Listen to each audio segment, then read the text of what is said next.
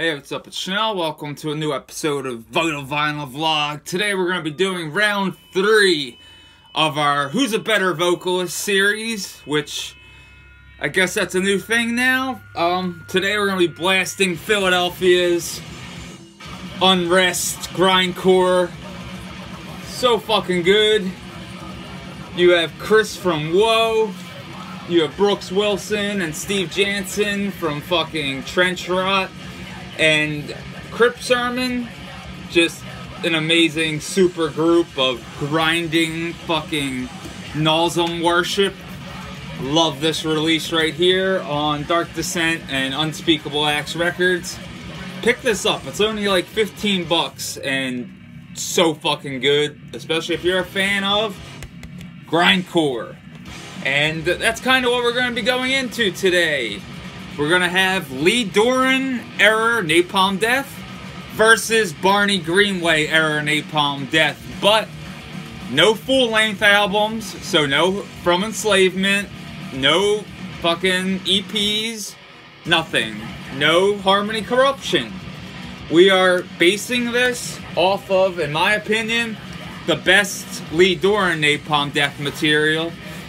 And also, to be fair, and because it's recorded at the same place, we also have some Barney Greenway sessions on Grind Madness at the BBC, the Earache Peel sessions. So we have this 1987 and 1988 broadcast, and then we have the Barney Greenway 1990 broadcast. So we'll be diving into that and, you know, seeing what comes out on top. Lee Doran or Benediction's replacement for Lee, Barney Greenway, who still is doing vocals for Napalm Death and killing it. So this is going to be pretty tough, actually, because both have a very distinct vocal style when it comes to their take on grindcore. So it should be pretty interesting, but let's start things off with Lee Doran. So we're gonna throw on the A-side here with The Kill, Prisons Without Walls, Dead, Deceiver, and maybe Elusive Fairy Tale. So we'll do that first, and then we'll throw on the 1990 side and see how Barney fares. This is music for young lovers. Step aside, Kylie Minogue. Turn up the TV. Plug in your pacemaker. Don't get out of breath. Ladies and gentlemen, Napalm Death.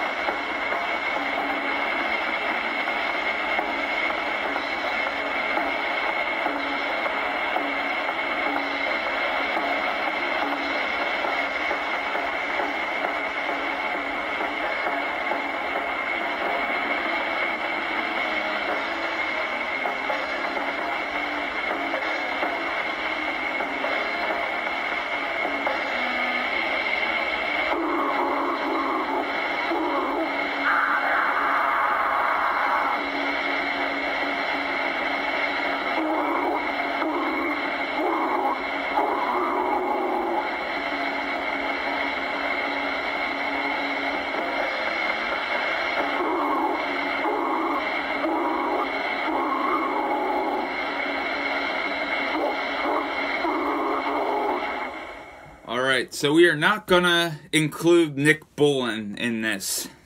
Just so you guys know, this is Lee Doran versus Barney Greenway.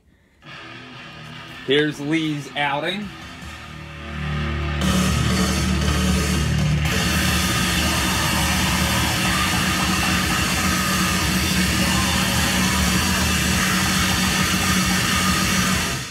That's grindcore.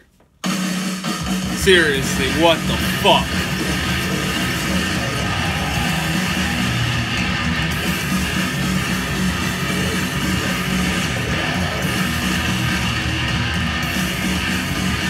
Very, very influential as well.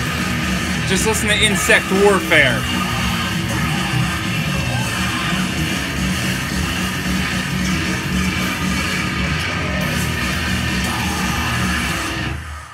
Alright, one more. You know what? Deceiver. Dead's just so good. I love that song, but Lee Doran's vocals on here are very reminiscent of Japanese hardcore, and he sounds incredible the way grind is meant to sound.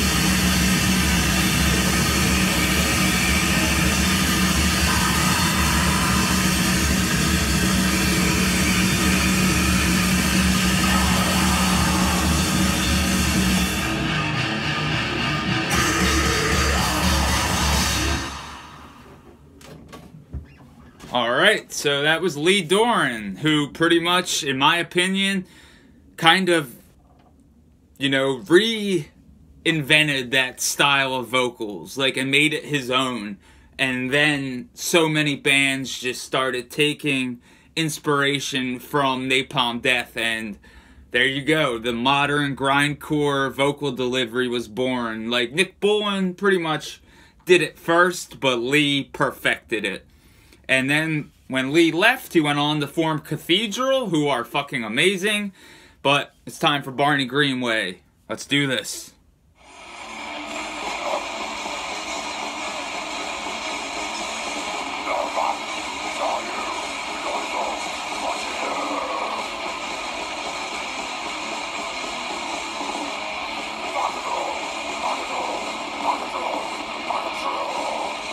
Alright, and Barney comes into the picture when the band was working on a death metal record in Harmony Corruption. But let's give him a listen on this live 1990 session.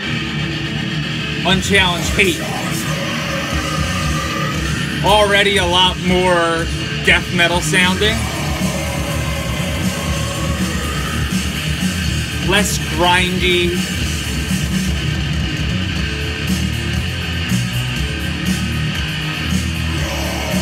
Celtic Frost influence. R.I.P. Martin.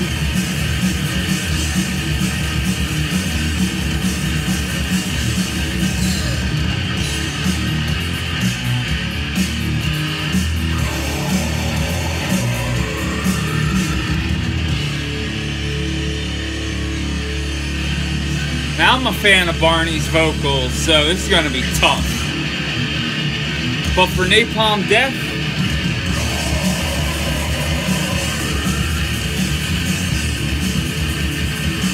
going from grind to death metal is a big jump, but I think he sounds great on these tracks. Like, seriously, Unchallenged Hate sounds amazing.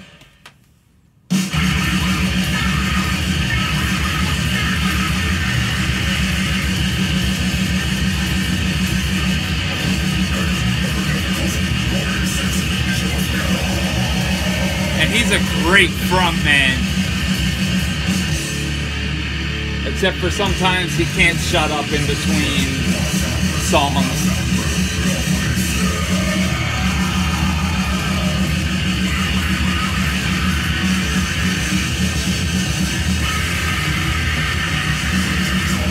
Pretty good representation of Barney's vocal delivery, though.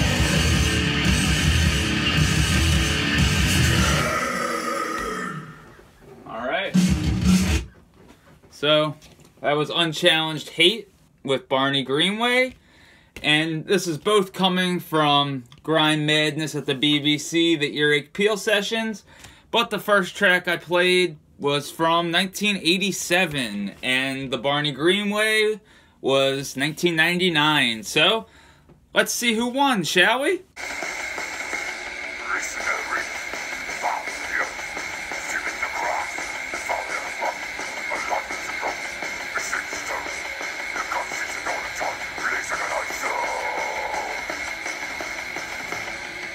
Alright, so who did you guys think was a better vocalist? Lee Doran and his screechy Japanese hardcore influenced vocal delivery, which still stands today when it comes to most grindcore bands' deliveries, especially bands like Insect Warfare, and hell, even Unrest, which we're listening to right now, has that Napalm Death inspiration, even though they're named after a Disrupt album, still.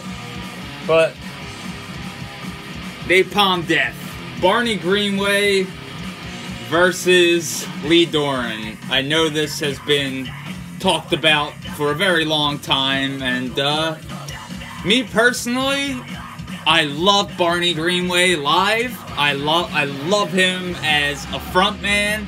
I like his caveman vocals and his like Ian Curtis rhino charge when he's live, when he gets all hyped up and like wants to thrash and stuff. I never got to see Napalm Death with Lee Doran. I never got to see Cathedral either, but it happens. But I'm gonna have to go with Lee Doran. I mean, holy shit, what a killer vocalist when it comes to grindcore. And I understand that he was real into like doom and stuff as well, and Napalm Death was a little short stay for him, but he put out some of their best material, from like the Peel sessions on here from the 80s, the Mentally Murdered EP, and From Enslavement to Obliteration. Like, oh my god, just an amazing, amazing legacy of brutality and grindcore history. Like, he's just one of those vocalists that left his mark and then moved on to, you know, heavier, slower things. But Barney still kills it today. That's why this was really, really tough, but I'm gonna have to go with Lee Doran.